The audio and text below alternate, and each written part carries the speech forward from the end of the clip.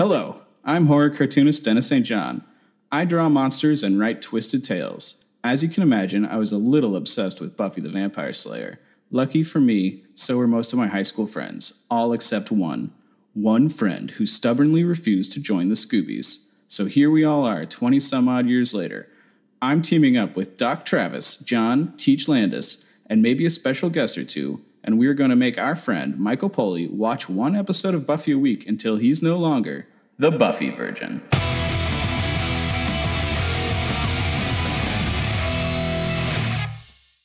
Welcome to Angel Virgin, usually a spoiler-free Buffy the Vampire Slayer podcast, but we're back from Pylea, and we're just trying to get our lives back in order. We're watching Angel Season 3, Episodes 1 through 7. Make sure to subscribe to hear all of the Buffy and Angel content and give us a rating. I'm your host, cartoonist Dennis St. John, and I want the rest of you guys introduce yourselves with how much Bones you've watched. I'm Travis. I've watched almost every episode of Bones. Yes, he's shaming me now for that. Thank you. Thank you, cartoonist. Cartoonists can be mean people. That's true. Hi, my name's John, and sometimes I just sit and watch the Bones for hours. But I have only ever once tried to watch that David Boreanaz show. I didn't like it very much. My name's Michael. I'm the Angel Virgin, and I get to see Bones every time I go to 24 Hour Fitness, when we used to go to 24 Hour Fitness, and I would be delighted to see David Boreanaz on the television in the treadmill room. Thank you, guys. The most important thing about television is David Boreanaz should always be on it. Michael just wants to clarify, he's not a Bones virgin, so don't get any ideas. Please don't. Well, my wife watched all of Bones at one time, so I have seen Bones before. That could be a podcast. Yeah. I'm the Bones virgin. I've seen like 2 episodes. I've seen many episodes because it was one of my mom's favorite shows, so I would watch it so I could talk to her about it. I don't want to exploit anyone else's virginity, okay? I know it's an exploitable weakness. You have no idea who the better Deschanel sister is. It's Emily. We all know. All right.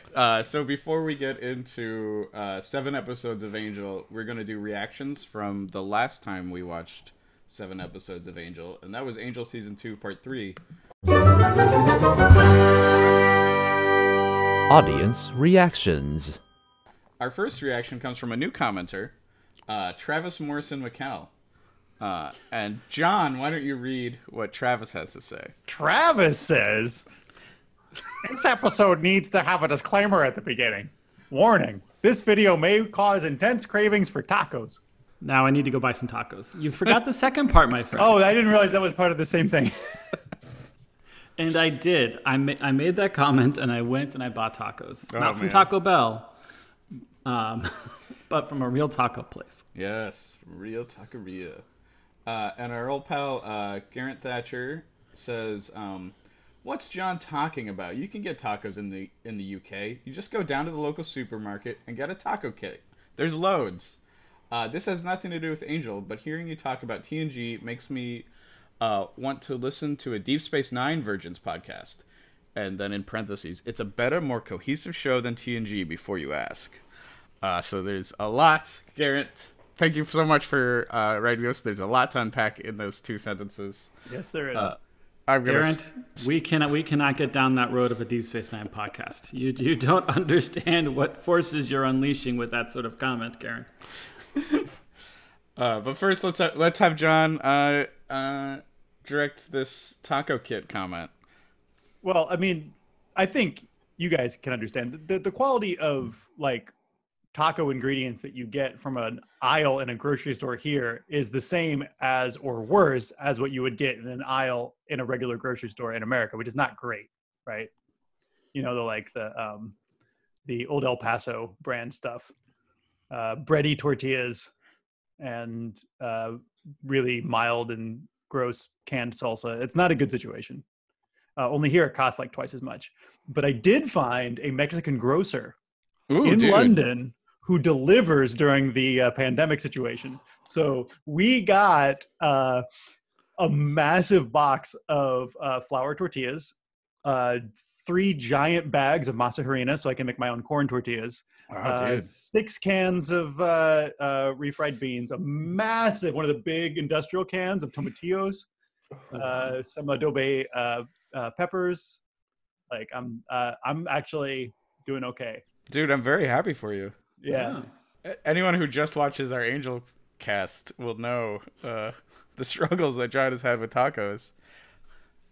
This is amazing. What a happy story. I thought this was going to go a completely different direction. I actually, I've made, you know how during quarantine, your food that you make for yourself becomes like too extremely your food? I made tacos for lunch last night that were eggs and anchovies, and I loved them. But then I was like, this is too much. Like, I'm way too far down the Dennis rabbit hole. Eggs and anchovies. And my couch still smells like anchovies. It's like... Wait. What? That's too much information. Just because it's fragrant fish, man. Oh, fragrant. Okay. I thought you were like sitting on your couch and now it smells like anchovies. I was like, whoa. Dude, you can only do that if you live alone. Because like I've made this kind of anchovy Asian salad rice thing that I really like. And if I open the fish, the canned fish immediately, my wife's just like, what are you doing? You know I can smell that. I've been making the taco meat. So the Frontera brand tacos like sauce is what I really like. So I've been making a lot of like taco meat seasoned, and then I put on rice or I usually eat it with rice. So I like, because I don't have any corn or flour tortillas around. I mean, I could get them, but it's just easier not to have them around because they go bad. But so outside of this taqueria, I've been like kind of eating a lot of, like kind of the good part of the taco, the inner part. Skip the shells. All right. Thank you for listening to our taco segment. This has been Taco Virgin. If only one if of you us could find someone that's never had a taco, can blow their mind. I feel like that would be really easy in London. Yeah, like I think there's even a bit in the American Office about somebody from London not having had tacos. So let's go into summaries for these 7 episodes and find out what we're going to even talk about.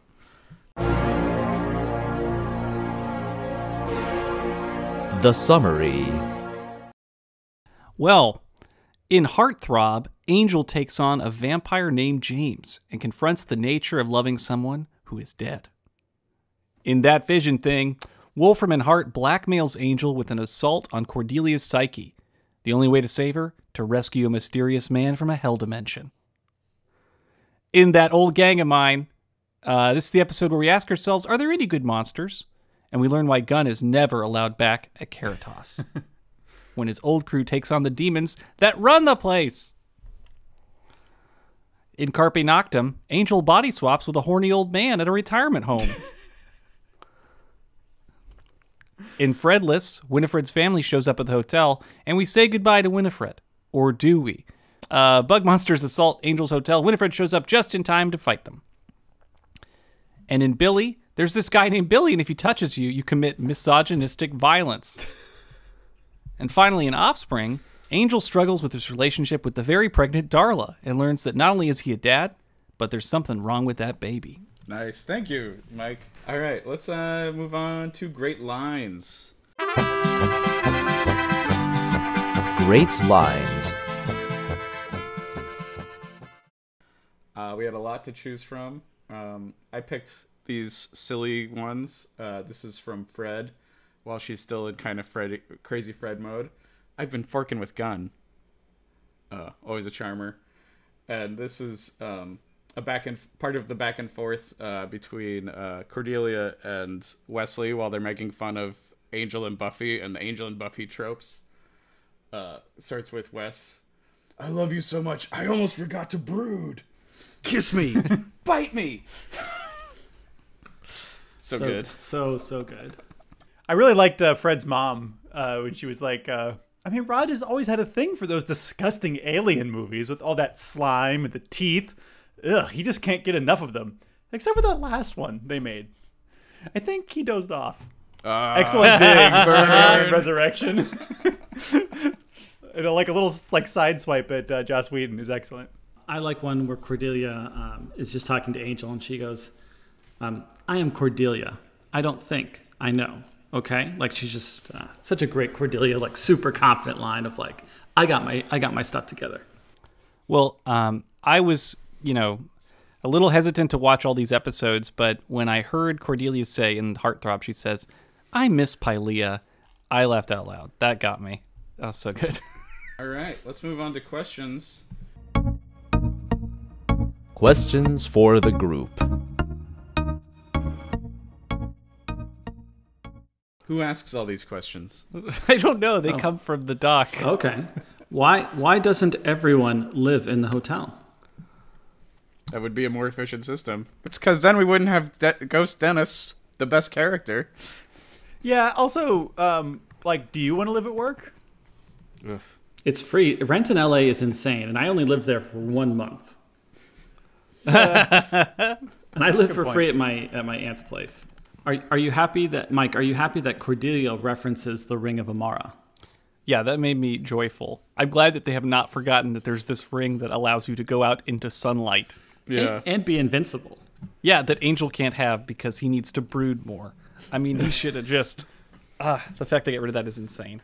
How do you all feel that the gang lets the old body jumping man have a massive heart attack at the end of the episode of Carpe Noctem?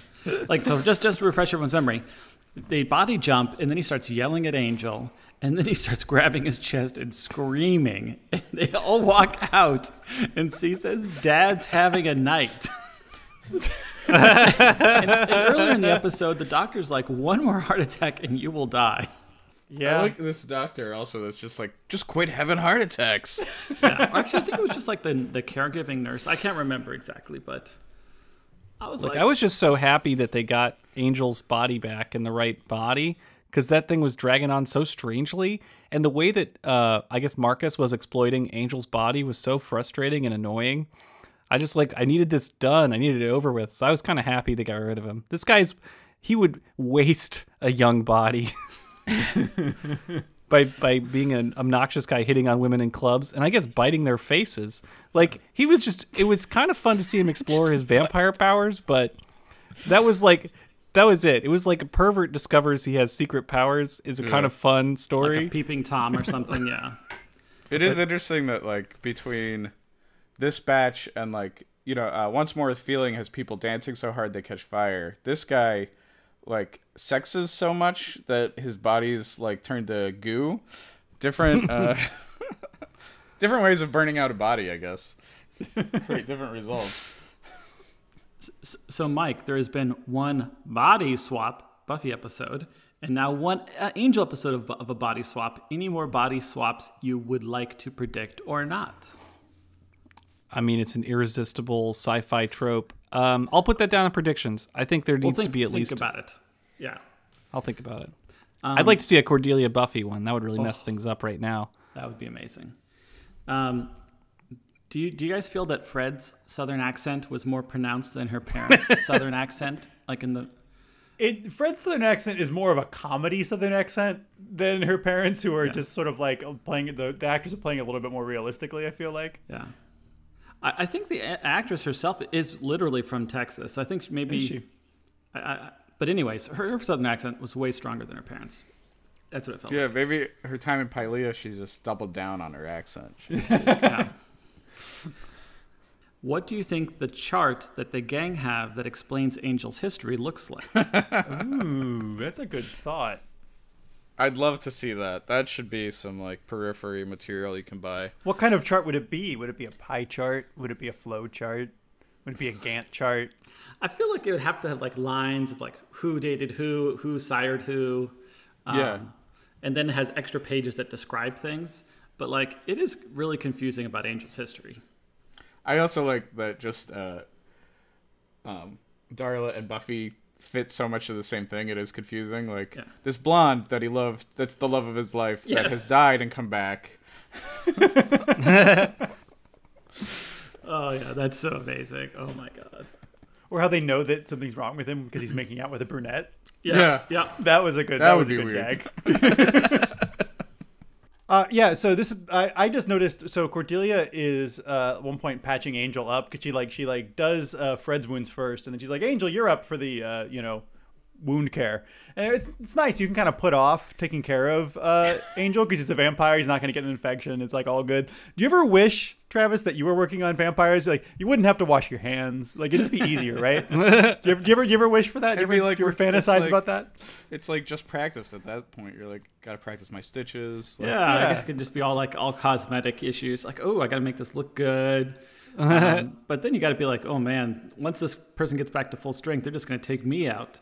So you gotta be like, you always gotta be delaying something, like putting one thing off. Like, oh no, we'll fix one more thing next week, right?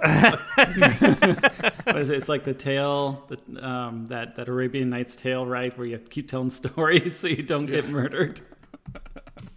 I feel like that would come into play quite a lot.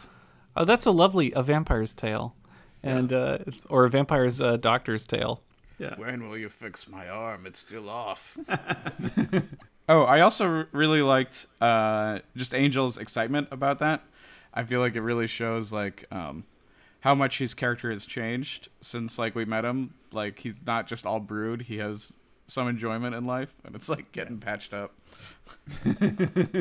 I thought you were gonna ask me how would I feel if I sloughed off like slug like skin every month. And he makes a weird comment where he's like, "Just like a woman." Oh, I know. And That was like so just part of the unnecessary. weird like Oh God. misogyny theme running through this batch of episodes. Oh God. All right, let's do best and worst episodes. I'll start it off with I vote for That Old Gang of Mine for both best and worst. I really like this episode, but I feel like it's got its issues. I just like it for its like monsters can be good thing, but it's got some problems. But I think it's a very interesting episode, and I vote for Heart Throb for most forgettable, because I have genuinely always confused this episode with the season 1 episode with Jeremy Renner, where it's like Angel's got an old vampire friend back in town who plans to kill him. And watching it this time though, I was amused with. I always assumed that Darla and Angel had like sired these two, but the episode doesn't say it. So then I started to think about like they're just this weird couple they went on a double date with once, and the couple kept being like, "But we're in love. We're such a better couple than you because we're in love." And then Angel and Darla are like, "Yeah, but we fuck." Oh shit! Yeah, Angel has that hilarious comment, right, where it's like, "Yeah, you're in love." Well, yeah, he implies that if you have to not be in love with someone to do the dirty things they do. Yeah. I mean, it's so funny. Billy is my best and my worst episode. It's my best episode because it's the only one of these 7 that's about anything in a way. I mean, I guess That Old Gang of Mine is about something, but like you said, it has some weird problems. But it's kind of the worst just because of like Wesley's insane dialogue when he goes crazy. His whole like, "Do you think you're better than me because you're connected to life? Because you bleed?" Like that shit goes way off the rails. It gets weird. Yeah. Yes. Are we gonna have a section where we just crack open like a little bit of? We'll get to it, I'm sure. For Old Gang and Billy. Yeah, we do need to. We need to just like crack the egg a little bit. So my best episode was Fredless, and the reason I like that is because I like, it's a great episode because it gives Fred the opportunity to leave, the character to leave, but she's like kind of heroic. You know, her time in Pylea has changed her, and now she's a lot more brave, I think, than maybe before she went to Pylea. But also like this idea of like what reality is, and like reality is not just what you think reality is. Like your reality is influenced by what other people see. Like that's a whole really cool concept, and so I want to explore that more. So that's why I like Fredless a lot, and it had really cool monsters. Like the monsters were great. It's a cool that episode's a cool bookend for whatever the season 4 or season 5 episode with Tara and her family Like those episodes yeah. make kind of cool bookends because like you've seen the whole like, oh, your birth family is actually abusive and this is your chosen family. We've seen that. And so when you're watching this episode the whole time, you're like, oh, we know this one. Her family's evil. They're probably monsters. And there's little hints that they might be. And then it turns out, oh no, actually having a family is great. And there's that great scene where everybody's like, oh, it's kind of neat how she has parents. Yeah, that is really sweet. I really like Fred's speech about like, oh, if you guys see me, then it's real. Like that really affects me every time.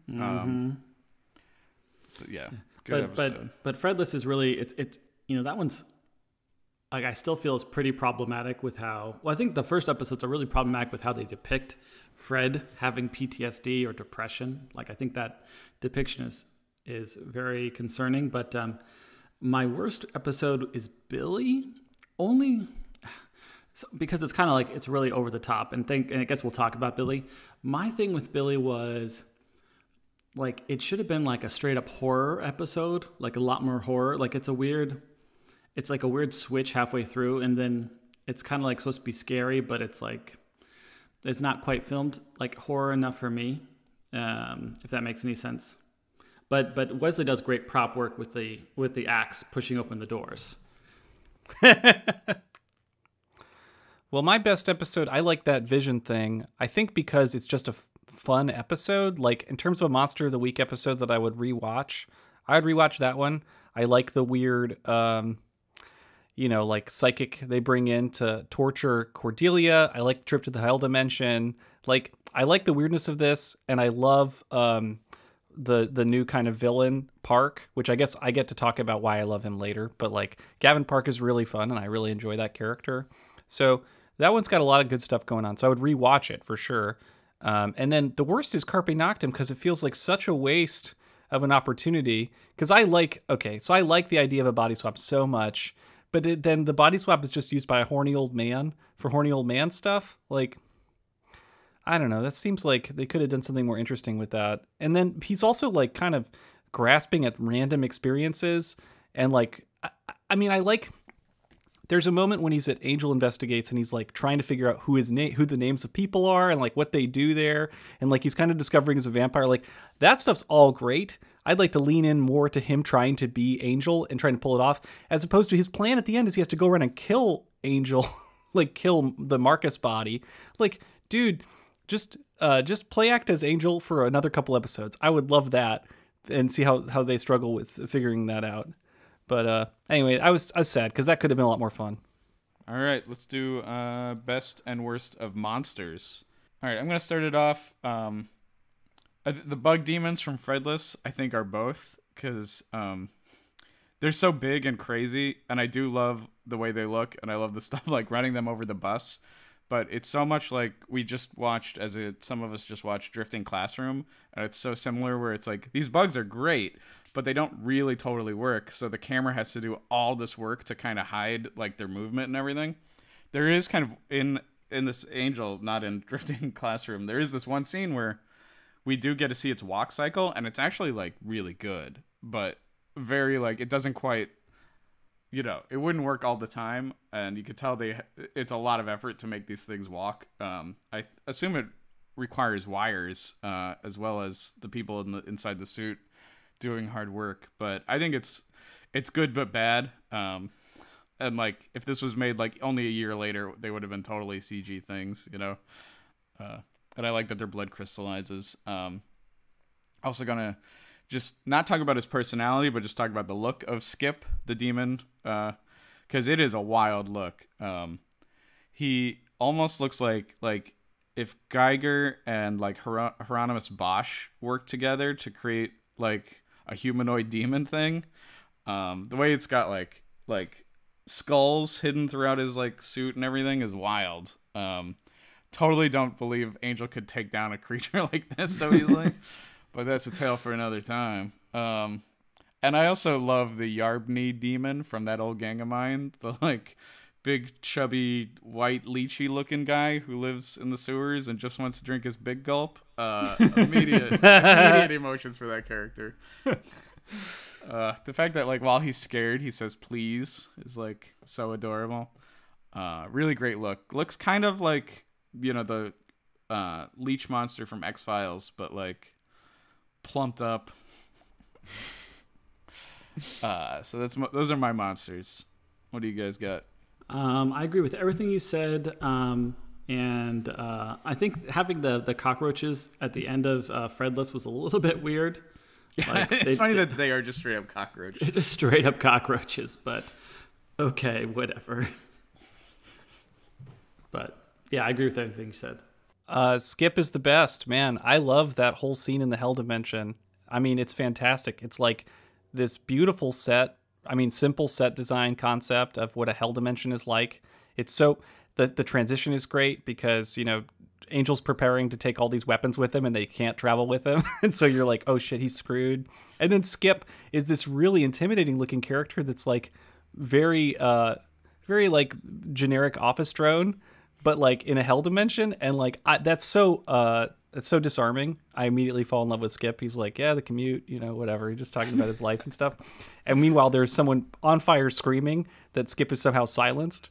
And like, I just love everything about that scene. And then the worst is probably Billy for me. Billy's should be a more unsettling villain, but I don't know what is wrong with that villain in the way it's working, but it doesn't. The challenge of Billy is that he touches you and then it exploits this misogynistic aspects of your personality or creates them. And like it just doesn't make enough sense. Like he just kind of smiles at the camp. Like he doesn't do enough evils. There's not enough evil emanating from him as a character to make sense of that. Like there's this great confrontation that should be an amazing confrontation when Angel breaks into Billy's house, like his amazing, you know, political palace. And like like Angel jumps the gate, he gets up to the house, and then he locks, like he's being very sneaky, and then he locks eyes with Billy, and then it's like, sneaking's over. Smash the window. It's like that confrontation setup is so good, and then it just feels like it's so deflated because there's nothing. The cops are there for a completely different reason. They deflate this opportunity for a really good setup for a confrontation later, and they drop it. They really drop the ball there, and Billy could have been a lot bigger and more interesting. So that made him the worst monster. Let's do best and worst of celebrity cameos. And I don't think there's any worst. Let's just call out some celebrity cameos. The biggest I noticed was Cal Penn as the psychic with a fez. We got to see his brain. It's always nice to see Cal Penn in the Buffyverse. Always nice to see Cal Penn's brain. Yeah. Of course, the second appearance of him in the Buffyverse, he's one of the drinking teenagers in Beer Bad. Ooh, headcanon. That's the same guy. Yeah. Oh, yeah. It's like his recovery from the beer. He's like, I never want to lose my brain again. Extra brain.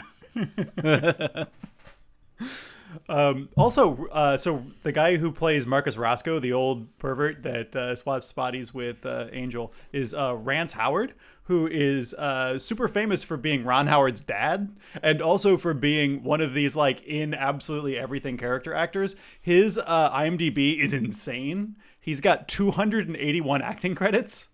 Wow. He passed away in 2017.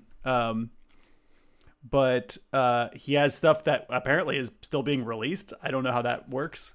But he was in, he was in Universal Soldier and Small Soldiers. Wow. Excellent call out on Rance Howard, John. I thought he looked so familiar, but I'm like, you've seen him in everything. Like he's in Cool Hand Luke. All right. Let's do best and worst of character look/work. Our most confusing category I've ever figured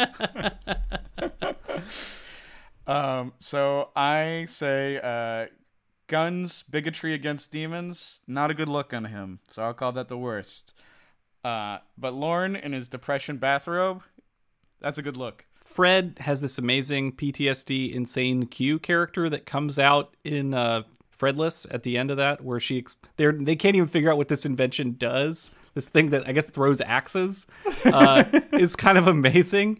And like it all comes out in that 1 minute. They have that prop sitting there for you to think about for quite a while. Yeah. And then when they show how it works, you're like, oh, damn, that's fun.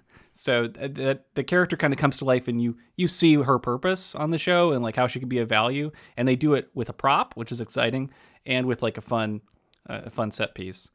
of the fighting aliens. I mean, not aliens, bugs. And then the worst character look. Okay, I mean, this is maybe a little bit cruel, but like Angel getting his training on in Sri Lanka, where he's beating up all these monks, felt just kind of unnecessary. And like, I guess I want to see Angel brood a little bit more. The idea that he would just fight his way out of thinking about Buffy, I don't buy this at all.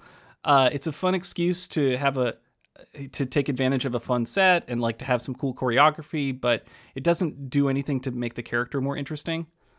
Yeah, dealing with Buffy's death all across the board feels like an obligation the show is meeting and not something that they're interested in doing. So like, you know, Buffy dies, Angel has to react to it.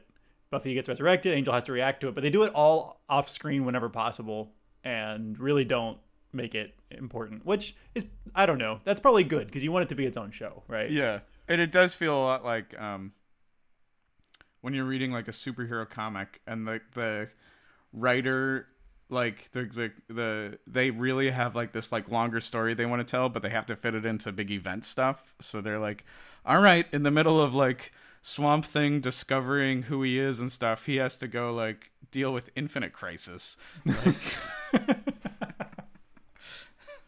it's just part of being, you know, you're in a shared universe and it's dumb. Well, as for big a deal as they make Buffy, I don't buy that this is the path to redemption, and the show doesn't buy it either. That's a really good point, John. Like, the show doesn't believe that it's an important thing that it needs to address. And, you know, they do a good job of that by not having Buffy on the show and by keeping the moment between the two shows not on camera. You know, they don't have to spend any time with it, and so it doesn't confuse this beautiful story arc of wonderful characters and moments that would be totally confused and disrupted if Buffy were to appear. Not at all. There's great opportunity for them to drop in Buffy. I'm sad they don't. So when Angel gets his training on, he doesn't like, or whatever he's doing, his brood on, they don't get to hit it. Yeah, I think part of that has to do with the logistics of Buffy moving networks this season. Oh, they're different networks? So Buffy and Angel are on... Whoa. Yeah, she's on UPN and he's still on the WB. So is there a contractual reason why she can't appear on the show? I don't know. I really don't know the behind the scenes, but I think that like part of the show being so separated in like season 6 and season 3 is like because of that. Because like if I thought that the only engagement between the two shows, I mean, so far it's just like, oh, Buffy died, like Cordelia says, and then she's like, oh, Willow called, Buffy's alive again.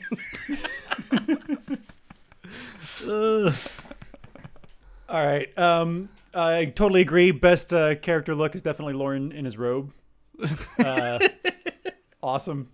This is kind of a little bit of a controversial opinion here, and I'm sorry, hot take, but this particular watch through, Fred's performance, Amy Acker's performance as Fred, felt a little bit cartoony and over the top through these 7 episodes, whereas she's just like, I'm a little girl, I don't know what's going on.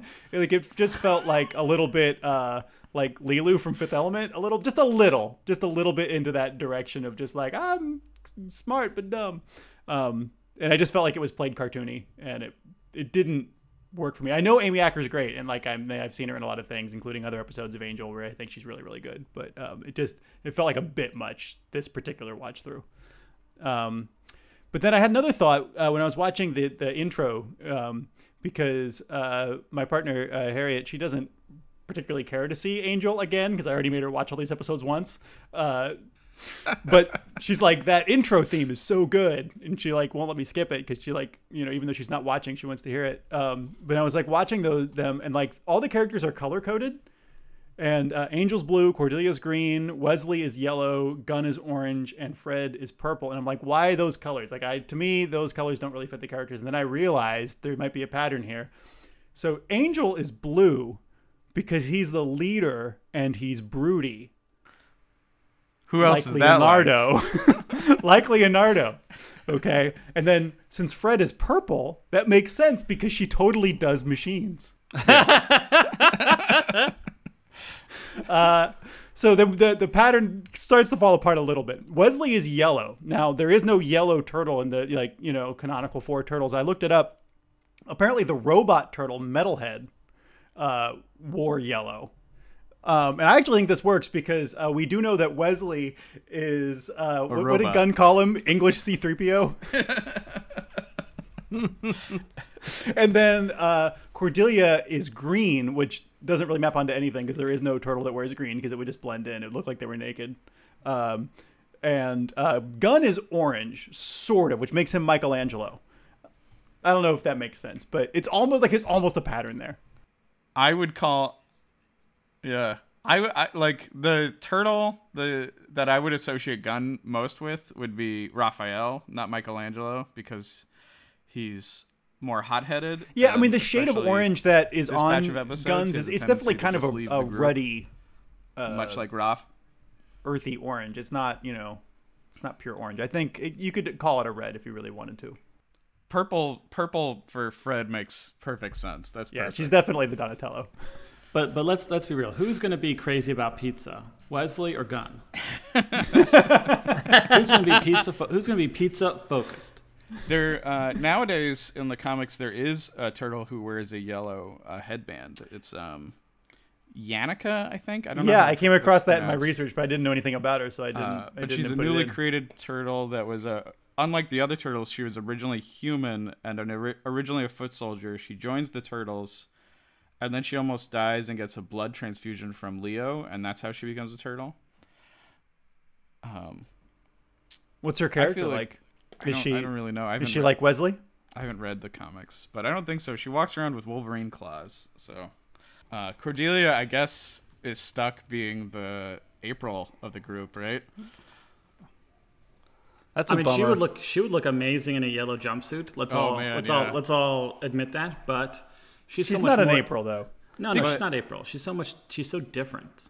In the 2012 Ninja Turtles series, to kind of bump up the April character, they give her psychic powers. So that's pretty similar to Vision powers. And she starts to train. Yeah, and she starts to train as a ninja as the series goes on, much like Cordelia is training now. Okay, so like a modern take. Yeah, okay. She's like modern April O'Neil. Yeah. All right. It's hard to feel bad to fit people into like these gender stereotypes, but at least it's better. And Cordelia is the girl. Yeah, it's not great, but yeah. And this has been the nerdiest podcast ever. You said it couldn't be done. Well, we've had one X-Files reference, a Teenage Mutant Ninja Turtles extended reference. I'm just waiting for the TNG reference, and then we'll be out. So my best worst character look work. So I like the sexual tension between Cordelia and Angel. Yeah.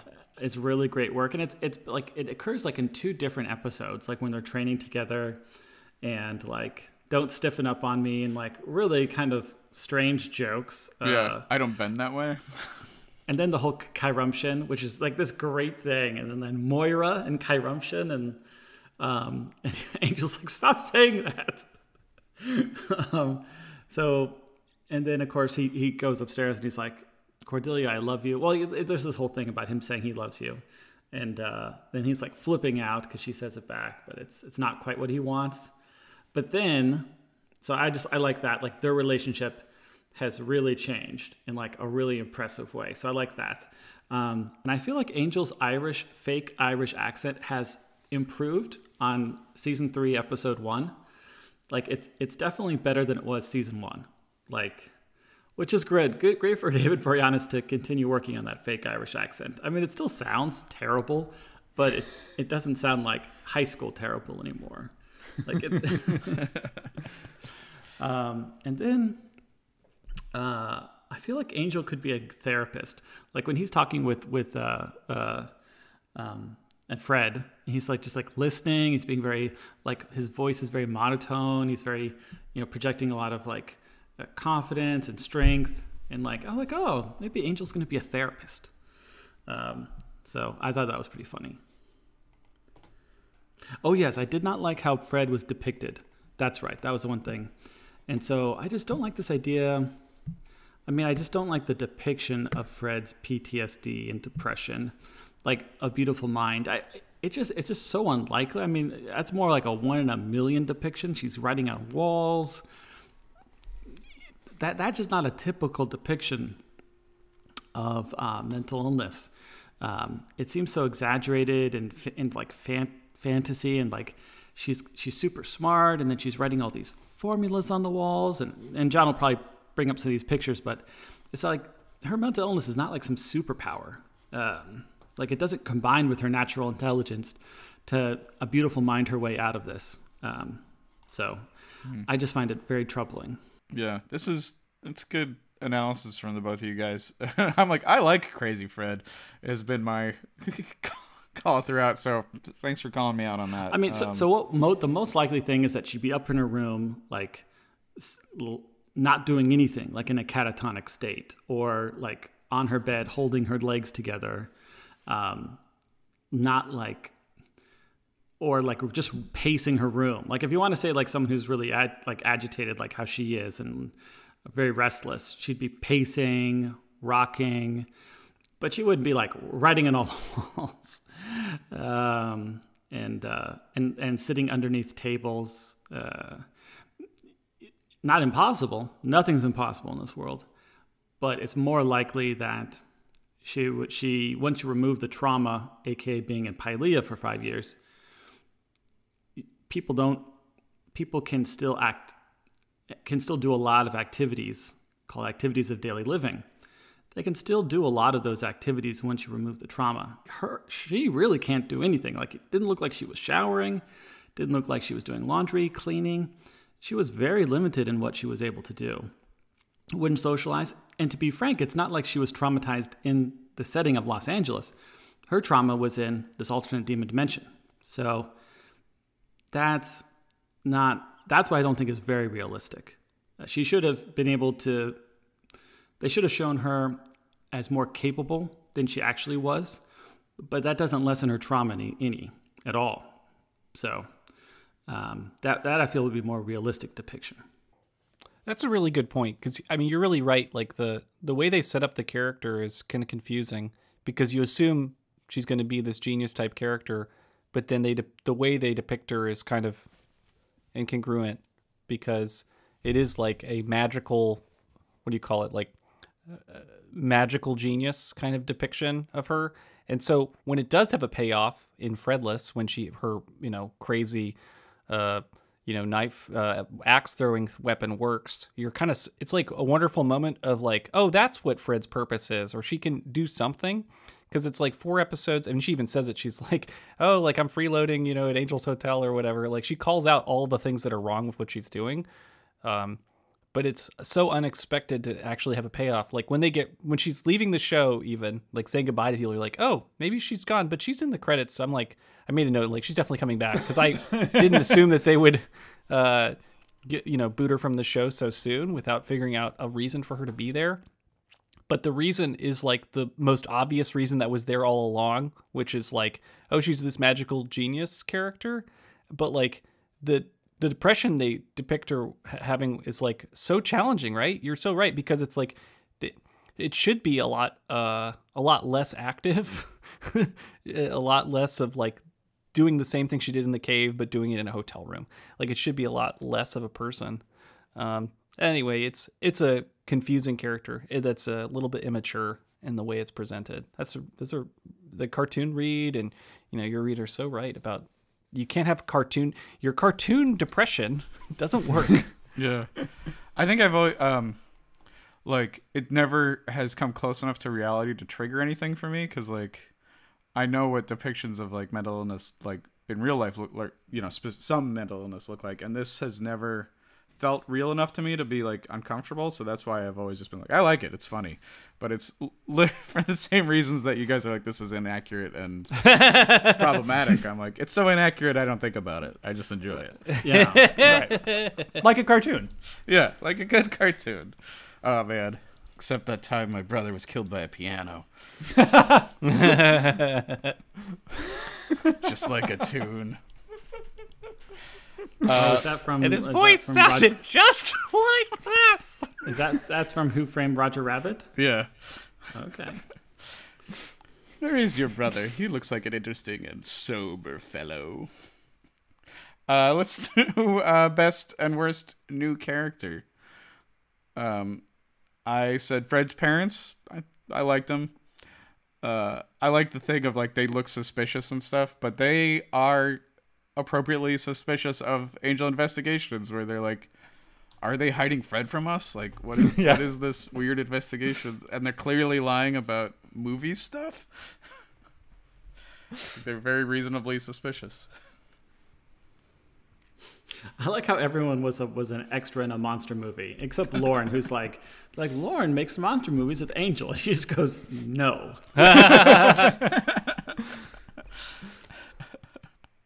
I like Gavin Park. He's really fun. I like that somebody has a completely different angle for how to go take down Angel investigates, right? Or investigations. And that his thing is like bringing up all the code violations of the hotel. And like the fact that like he's doing it straight face, just like, you guys got some code violations, and they're losing their shit. Like they they actually have no tools to deal with that problem of this expensive, crazy hotel that they're living in. And like, I've been waiting for them to bring this stuff up for so long of like, you can't just squat in a place and make it yours. Right. And like, just there's got to be some burden of having a massive property that's not used for any has no commercial use. And so like, I'm so thankful that someone brought it up. And so like, I'm on Gavin's side. And then when Lila's like, haha, yeah, like you're really taking on Angel. Like, what the fuck are you doing, Lila? Like, so Gavin Park's great. Plus he was on Lost, so I recognized him. And there's so few characters that I recognize from shows because I only watch mainstream shows. But anyway, it's not true. But yeah, he's great. Yeah. All right. Let's do John's segment, which is best zoom in and enhance opportunities. Well, there's not a lot. So as people know, Angel has never been released in HD. So it doesn't have the treasure trove of objects that you can zoom in on when you watch Buffy in HD. But I have spent a lot of time trying to zoom in on Fred's walls to see what she's been writing.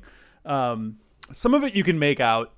Most of it you can't, because not only is it shot, or not shot, but not only is it in SD when you watch it, but also like it's shot with usually with a pretty shallow depth of field compared to Buffy. Angel is just like part of the look of the show. So like the walls are almost always out of focus, but there are a few things that you can make out. I've taken a lot of screenshots. Things that Amy has written on her, not Amy, her name's not Amy. The things that Fred has written on her walls are, go away. Knocking is one. She wrote, in theory, things are possible, but in reality, things don't work. She wrote, this is one of my favorites. She wrote, there is no model for reason, time, space, and plexiglass. That's a good one. That is good.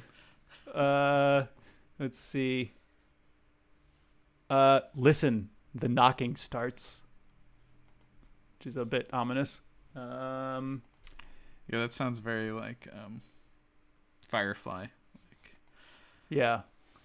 However, if one assumes that the electron is a point charge, and then in parentheses, R0 equals 0, the mass of the electron field surrounding it becomes infinite!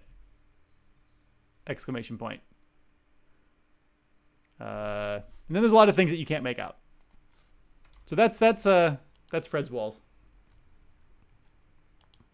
Wow, I thought there'd be so much more. I know. I was hoping to as well, but it's just you can't read it. If they ever do release it in HD, there might be more we can get out of there. There's like delicious paragraphs of text that you just can't read. And I don't have a zoom in and enhance, but I noticed the picture of Winston Churchill in Wesley's office. Nice. All right, let's do recommendations.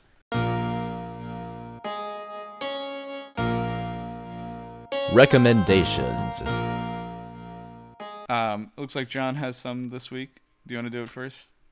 Yeah, just definitely because Angel recommends them.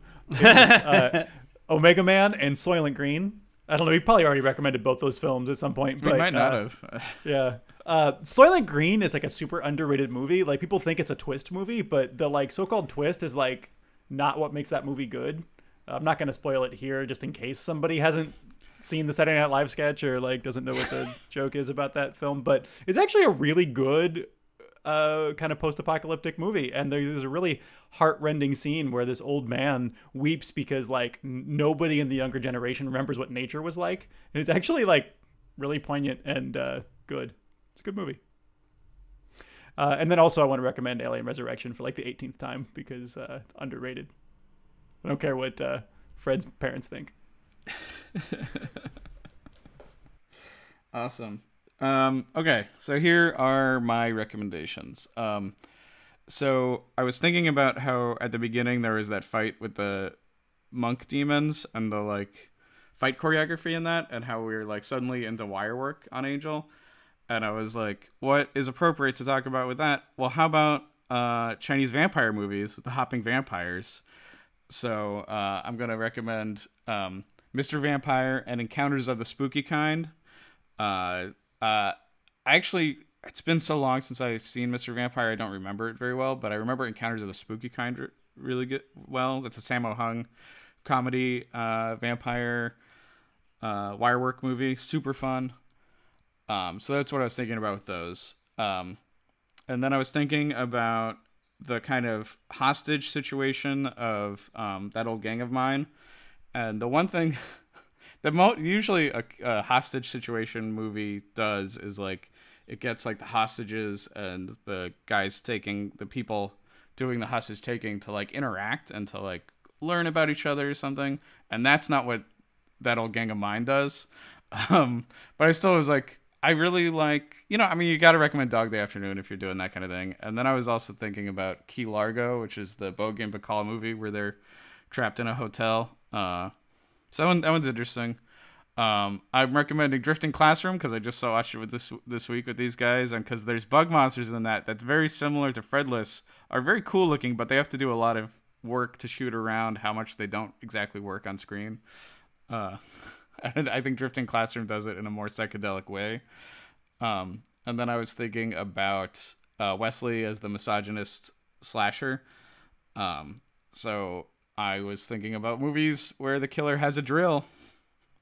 And so the Driller Killer and Slumber Party Massacre are kind of different sides of the same coin of the misogynist killer. Because, Slumber Party Massacre is like almost I don't want to get too much into it because I'm not going to talk about like gender theory and slasher because that's like something I'd have to actually do research for. And like people on the internet would complain if I did it wrong. But those are my recs. That's what I'm doing. I'm not getting that heavy with it. All right. Let's move into the rant section, guys. Okay. I want to talk about Billy a little bit. Maybe we'll get a little bit heavy with it, unfortunately. Oh yeah, you guys can. I just don't want to. Well, just, Billy is this weird episode where the monster is this guy who brings out the misogynist within you and turns you into like this weird killer. And it's just one of the things the episode is playing with, not that deftly, but one of the things the episode is playing with is this question of is misogyny, or is that something that comes from within the person, or is that something that is applied to them, right?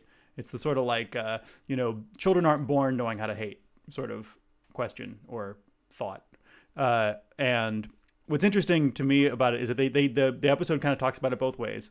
On the one hand, they keep saying that like, oh, he brings this out in the men around him, and sort of there's this suspicion that like all men have this woman-hating tendency that's like that they're holding back constantly. Yeah, I think they even call it like primeval or something. Yeah, exactly. Well, and that certainly is like borne out with the way that Wesley goes, because he immediately goes biblical with it. He's like, it's been this way since Eve. It's just like ridiculous. But then at the end, Wesley like blames himself for it because he did things. And he, has this crazy idea that he should maybe feel responsible for the things that he's done. And then Fred comes in and says, oh, don't worry, it's not you. This was something that was sort of done to you and applied to you. And I think it's an interesting question, or an interesting way to think about this, because it both literally both things are true, right? It is on the one hand true that toxic masculinity is something that we didn't ask to be born into. It's not something we asked to be raised with. But on the other hand, it also gets in you and lives in you. And, I think the thing that is like kind of where the episode leaves off is a little bit weird. It's sort of a half ending because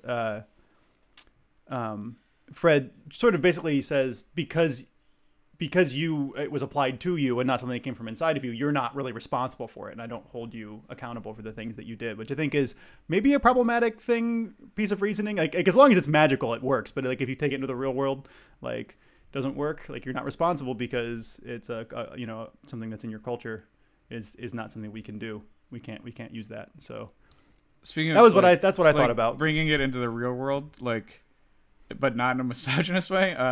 This episode really made me think about, because we're living in quarantine times, like proper oh yeah, like people just keep getting infected because they don't know how to maintain proper social distance. Like Wes and Gunn just touch blood. Like, yeah, they're just like, oh, some blood. Yeah, Gunn friggin' saw a bloody Still wet. handprint and touched it. Like, what the hell, Gunn? It's like, oh, touch it. Oh, still wet. It must be fresh. John, just to piggyback on what you said, something I hadn't thought about was like the misogyny was like really heteronormative misogyny. Like it was interesting. It was all just, I don't know. It was interesting. All the characters were straight. All the anger was towards women, but it's not as if, so it's very kind of limited in that sense. It's also, Angel said like he let go of his anger. Does that mean that like Wesley that's weird did not? too. That's super weird. This idea that like, that's coming out of what they're calling hatred, which is something that Angelus doesn't have. Which is, I don't buy. It's a weird twisting of words that doesn't quite work for me. Yeah. Although I'd buy the idea that like a guy who's been around for like over 200 years just doesn't have the same issues that everybody else has, because he's been through it and totally out of his system. Which is also why he should not date a teenager. That ties back to that. I feel like Wesley was possibly overly sensitive about like coming back to work. Also, this one thing, remind me about this in a second. Like obviously they wanted to show that that he still felt guilty. Probably, maybe they were trying to indicate that he still had similar feelings that were always beneath the surface. I wasn't quite sure if like he felt extra guilty because he'd had those feelings before and he's always been able to repress them.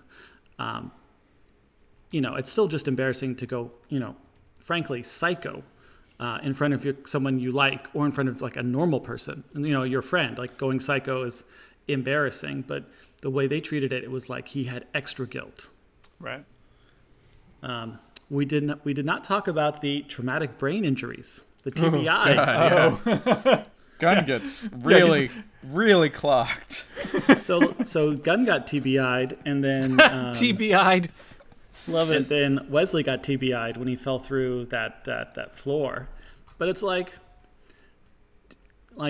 you can have a lot of symptoms from a traumatic brain injury. Like I feel like even going back to work after like 3 to 4 days, like no, you really should go back to work after that short period of time. Like, and he's like, I just thought that I'm like, dude, Wesley needs like a couple more weeks, okay? Like. Like, even if he didn't go absolutely freaking psycho, he got really knocked out, like really like soft skull, like got knocked out, and so did Gunn, and like, man, that's just crazy. Like the amount of like head trauma, it's so crazy. Mike, do you want to go into your rant? Yeah, just Darla's search for a super late term abortion is crazy, and I just got to draw attention to it because it's like the end of episode, for the couple episodes even, we're supposed to be concerned about Darla as a looming baddie, kind of, and what might happen next. And like she's hanging out at bars. She goes to Central America to try and like find a shaman who can deal with the problem. And like she is so super pregnant. Like she's got a small frame, and so like you just see this massive, like it's the fact that she's looking for a solution now, and it's not like the show's like showing her like gradually like bumping out. Like she's full bump, like, and it looks like she could have a baby any second for every time she's on screen. And so when they show that Central America moment, it just registered me that she was thinking about getting an abortion or trying to figure out how to deal with this. And it's like, girl, it is too late. What are you up? I don't know much about this whole process, but I know that this is too late. And that just like made me feel insane. I get she's a vampire, whatever. So that's that rant. Anyway, How did you feel? How did you feel when Cordelia was talking about her supernatural pregnancy? Oh, that was amazing when she was relating to her about what it was going to be like. I mean, that whole scene's great because Cordelia is punishing Angel for like not being immediately empathetic to Darla, and then fucking gets attacked by Darla when she's alone with her. Like, no one can trust this woman. All right, this rant is from that gang of mine. Man, when they killed Merle, I was so sad. Merle's such a likable loser. And like they went after just the weakest villain, and I that made me like, of course I'm concerned about, this gang episode, but like that made me just really sad. I just had an emotional reaction to it, of Merle being killed. But I guess we need to talk about Gang of Mine for just a second. So like Gang of Mine is really simple and really obnoxious at the same time. And like, I've only seen this once. And so when you were going into, some deeper discussion on Billy, I felt a little guilt and anxiety because I'm like, oh shit. Like I saw all this stuff happening in that episode, but I couldn't articulate anything that was happening. I was just like, this is too much. I need to rewatch this 4 times. This episode's super fucked up. That Gang of Mine had triggers like that for me too, where I'm like, okay, this is diving into really obvious racist issues here. And it's more complicated. So I just want to bring up surface level stuff that I saw that I was like, okay. So the gang, which is an urban gang of mostly black people, who is taking on demons indiscriminately because they have no empathy for demons, period. So they're able to kill Merle and like the Slurpee demon and just like these nice guy demons because they're demons. So they have a real simple black and white perspective. Meanwhile, because they're black, we assume they have a more nuanced perspective about demons. And we're seeing, Angel and Gunn on their side, like, there's a conflict because, Gunn is like, why do we care about Merle? Why would we investigate this murder? Like, it doesn't matter. And Angel is like, and Wesley are like, dude, go home. You're not ready for this. Like, he is an important person. Not every demon is bad. And that seems like so simple and nuanced, but they take it to such a weird extreme in destroying Caritas. And like, I have an emotional investment in Caritas, and like, I didn't know I did until they destroyed it. And I was so angry at that gang. Like, I wanted them all obliterated for their destruction of what is essentially a haven. But of course they don't recognize it. Right. And so that episode builds to the destruction of Caritas. Now, there's a lot more going on in those scenes in that episode, but they are it's just a poor assembly of ideas that it just like, it both hits you over the head and then gives you nothing to grasp onto. So like, I'm super confused by that episode is where I end up just like, as I think through it. I could watch it a few more times, but in my initial read, I'm like, I don't know what their statement is, except for the obvious, like their contrast. John, you're nodding. I just agree with you. It seems like some what might be good ideas that have not been thought through. It's like it's just they want a show that for the most part focuses on all white characters, then wants to bring in villains to show how bad prejudice is, and brings in a cast that's all people of color to be the villains to show how bad prejudice is. I mean, I don't know. Maybe that could be done well if it was done carefully or thoughtfully, but it really feels like it isn't. I always like a good, like, not all humans are good and not all demons are bad episode. Like, that's like my bread and butter for the for these shows. Right. It's an issue when they have Gunn as a character and then they like never spend any time with Gunn and the rest. Like, the show has separated Gunn from his old gang, right? So we only see them when they're causing trouble. So it would be better if we if we did spend more time with them outside of them being like out on a rampage, or if the gang that attacked Caritas was not a gang, I don't know. Yeah, or there's so many ways it could have been done differently too, but like I think it helps. I really like the stuff of like they're not only just attacking, like they're attacking so indiscriminately that like sometimes they are attacking like demons who are actually evil. Like they're like, this thing is a baby eater, but they're like lumping that in with like soft big gulp boy, so I think those are really interesting like moments that are worth exploring, and that's why I like rate it as a high episode. But yeah, I think it's almost like it's too many ideas for an hour of television, for 45 minutes of television. Well, too many ideas to like kind of skim the surface on. Like they need to go deeper on the subtle differences between demons. I mean, we have so much empathy with the demons they're attacking already that they don't have to build it. And do they build empathy at the end? Does the gang change their mind? Like, no, that's I think where it really fails is like the whole gang doesn't change. Like, if anything, Gunn like changes more on the side of the on his old gang than like merges into a like we can be friends territory, you know. But like usually in like these hostage situation things, we get some sort of mutual bonding, right? Because at the time, you know, we get the what's the name of that syndrome? The like Stockholm. Yeah, there's like no Stockholming going on at all, man. I mean, it would have been interesting if the gang changed their mind and like felt genuinely like apologized or like, but it doesn't really turn that way. And now I'm confused. I'm like, I don't even remember how this ends now. Jeez. Because I'm sure it just gets resolved by beating people up. And then I emotionally reacted, moving on here, sorry. I emotionally reacted to Angel telling Cordelia he loved her flippantly in that scene. And like everyone saying like, we love you, Angel, just like really casually. It was really sweet. And like it got me with how they handled that. That was just like a really slick handling of a complicated relationship that was building. And, you know, Travis already talked to the sexual tension building between Cordelia and Angel. That's immediately diffused when Darla shows up. But before Darla shows up, you know, we have this really nice, like, interesting character build where Cordelia is, you know, training with Angel, and like, there's something that's building there that feels really, really like well pulled off. Like it feels genuine. It's interesting, and Angel just exploring the idea that maybe he loves Cordelia.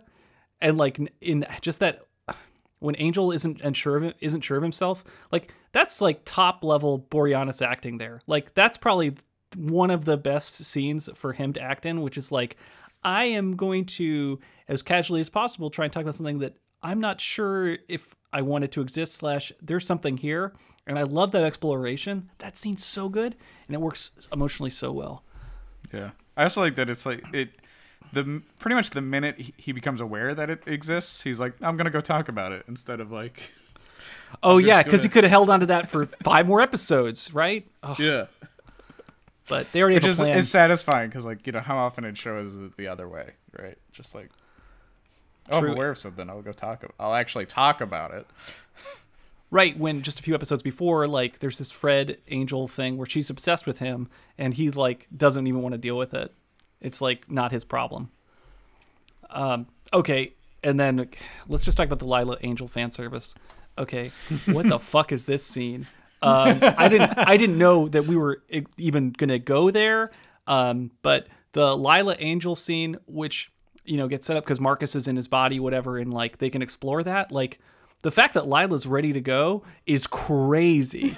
Like I did not expect that from her. And I think this scene is like disrupted my brain, and there's a lot going on in this scene that if we were going to rewatch it, but like, I think it's just fan service, and like, it's fun to explore these kinds of relationships. And the writers of Buffy and Angel know that we enjoy seeing these topsy-turvy things happening, but like, that was a messy scene.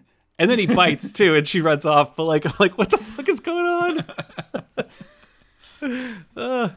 But at the same time, like, there's something really real and present about that scene, which is that, you know, by having a random horny man inhabit your body, like, you can always connect to the character of random horny man, regardless of where you are. Like, the stakes have been set up between Lila and Angel a long time ago. This should never happen, but you're always a old horny man. So like, why not go for it? So like, there's something that's kind of real about it that like in a horror film, when suddenly someone pulls a gun on somebody and they're supposedly friends, you're like, oh shit.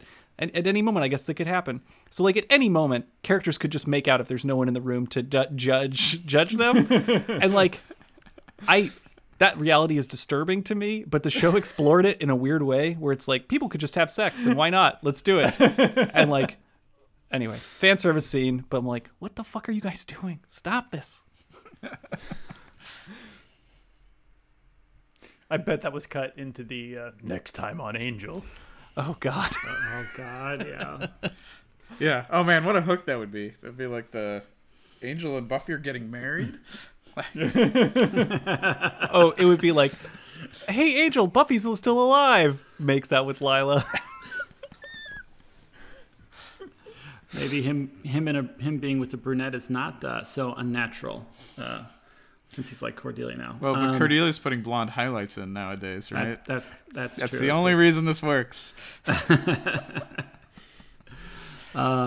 So two things. My rant is like I really enjoy Fred's how Fred thinks about reality, where she's able to really compartmentalize the things that happen to her, and maybe it's that she's dealing with the trauma of Pylea, and at where she is in life, she can only deal with that trauma when she compartmentalizes it. And then if her world expands to what it once was, that trauma kind of overloads her senses. So maybe that's kind of what the writers are trying to say.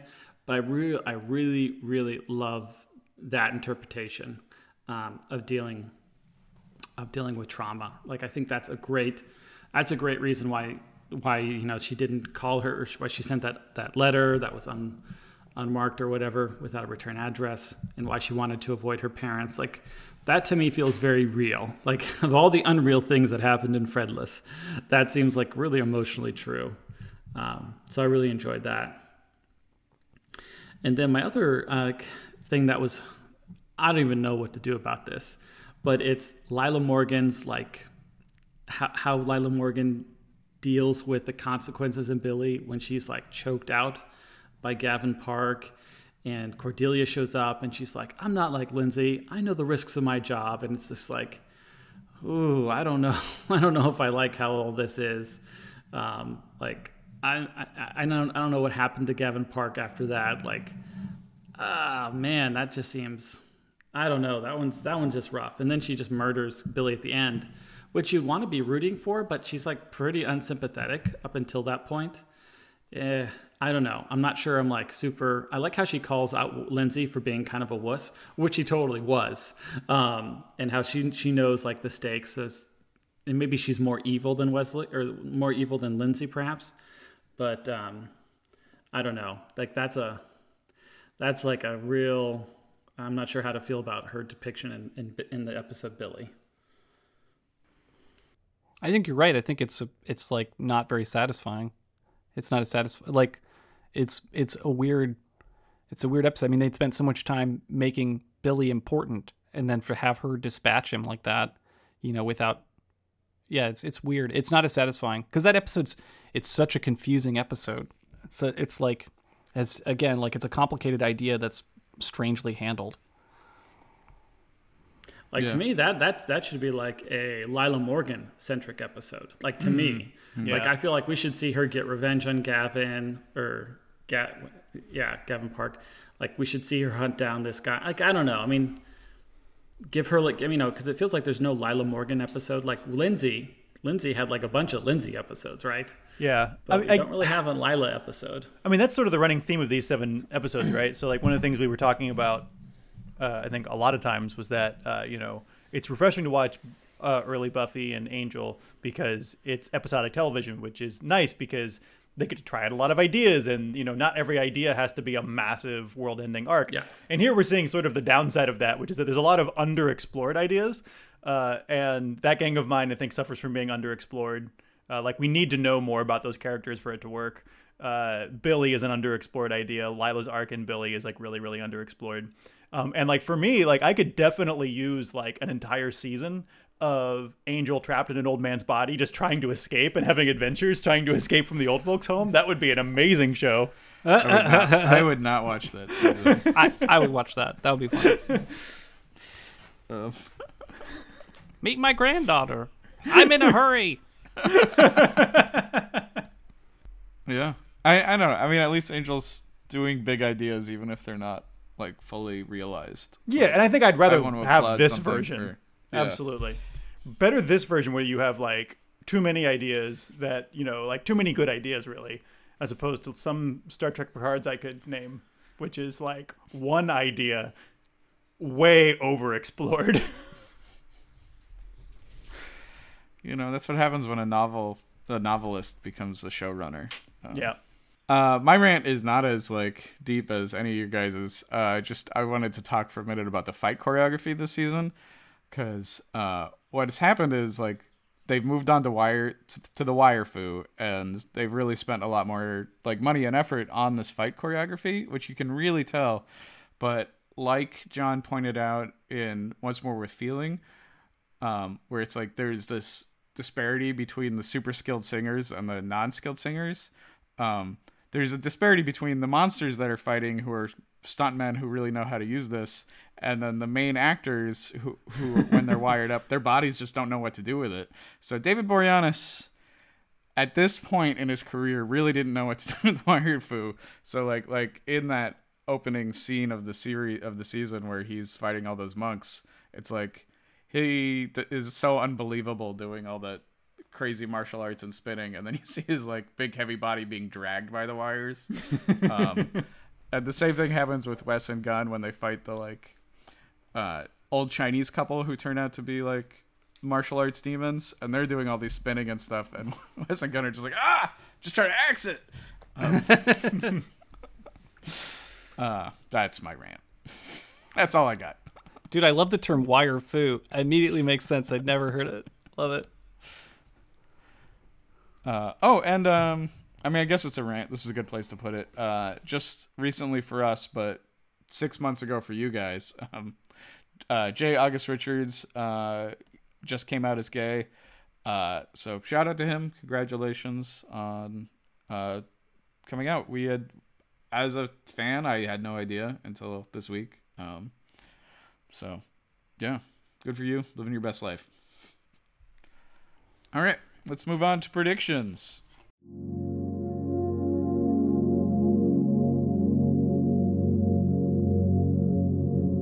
Virgin predictions. At this moment, you are at an overall accuracy of 62.69%. Let's see what we can do with these 7 episodes we just watched. Actually, surprisingly few predictions, I think, have been confirmed or denied, even though we watched 7 episodes. In Buffy, Season 4, Episode 8, you predicted, Michael, no more vampires will be killed by direct sunlight unless it's a trap. So... what's his name? The vampire who has his heart taken out. He throws his vampire buddy into the sun. Yeah, James, and right? Yeah. It's really, I watched that scene a couple times to see if I could glean like whether or not he knew he was going to do that at the start of the scene, thus making it a trap, right? But I think it's not. I think he decides on spur of the moment to throw his friend into the sunlight because he doesn't like what he told him. It's based on what the information he got out of the conversation that he does that. So I think that one's denied. Does anybody have any thoughts or pushback on that? It's a denial. Okay. All right. So that's denied. The last time, everything else is from the last time we watched Angel, which was the end of season 2. Michael, you predicted that Fred will join Angel Investigations in season 3. And so she has. So that's confirmed. You guys only talked about Amy Acker enough for me to assume that she would be important. So. Oh no, we gave something away. Slight spoiler alert on that, huh? And then you also, in that same one, predicted Wolfram Hart operates in even more dimensions in season 3. So Wolfram and Hart, I think, are operating in another dimension when they go and send Angel to rescue Billy from the skip dimension. So I think that counts right there. Oh, I have one here. Okay, Sorry, so really quickly, sorry. Yeah, so we're going to confirm, I think, that Wolfram and Hart operate in even more dimensions in season 3. Dennis, what have you got? Angel, season 2, part 1. Angel will not investigate the source of vampires because the old man in Angel's body does some research about vampires. He's trying to figure out what vampires are. But that's not Angel doing it. It's Angel's body. Everybody thinks it's Angel. Prove to me that's not Angel. I think that one stays open, Dennis. Nice try. All right. Okay, so that's, I believe, 2 confirms, 1 denial, thus taking you up from a 62.69 to a 62.72. Well, I got some new predictions here. I believe that Darla and Angel will team up to fight Holtz. That feels inevitable after the end of that last episode there. Offspring. Kate is missing from all these episodes, so guys, I'm sad, but Angel and Kate is never going to happen.